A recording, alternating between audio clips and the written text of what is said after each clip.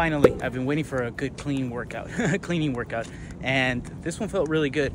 I feel like there's progress definitely happening, but still we're messing around with volume. As you can see, we started off with 2 sets, then another 2 sets, and then 5 sets towards the end to go ahead and finish off the entire thing, and that just kind of kills everything that you have on your legs. And then right after, front squats, 1 rep max of our clean and jerk. So we started off with 70, 80, then we went up to 90, and then we finished off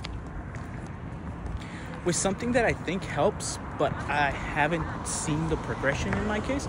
But it's basically just a hold, an 8-second hold with the weight of your 1 rep max, and it feels like it does help. It sounds like it should help, but my front squat is so much more than that, so I feel like that could be way heavier. And usually when I see other top athletes on Olympic weightlifting, they usually are carrying way more of their 1 rep max, but hey, I could be wrong.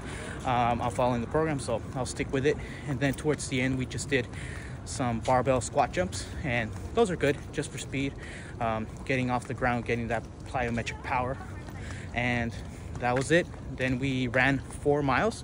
The miles felt a little sluggish, but even then, even if they did feel sluggish, it was 9 minutes and 30 seconds, kind of like the average on those miles, so that wasn't bad at all. And again, we're slowly starting to build towards that marathon pace that we're going to be having, so we're aiming for that sub 4-hour marathon. So anything that just helps us out to create a big tank. So let's say I did do 20 miles at that 9:30 pace, and then I was able to step on it on the last 6 miles, because a full marathon is 26 miles. Now that would be awesome. That would be great results.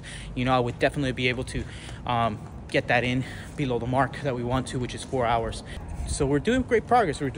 Obviously, these are just 4 miles, but the other day I did 5 miles, and it was still pretty good. It was still on that 9-minute pace. So we're progressing. That's exactly where we want to head.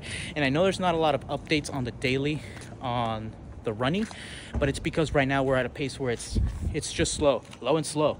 That's all it is. Eventually we'll start doing days where we're going to go, you know, a little bit, only 2-3 miles, but it's going to be at a super fast pace. That way we can build anaerobic endurance, you know, versus aerobic endurance, and that's going to change the game a little bit more. That way those miles that are 9 minutes and 30 seconds get even lower into maybe the 8-minute range. Hopefully we can get that. That'd be badass, but that's what we're aiming for. But in any case, guys, one of the reasons why I didn't do a little bit of an intro today was I got whatever machine I was able to get my hands on. It was packed.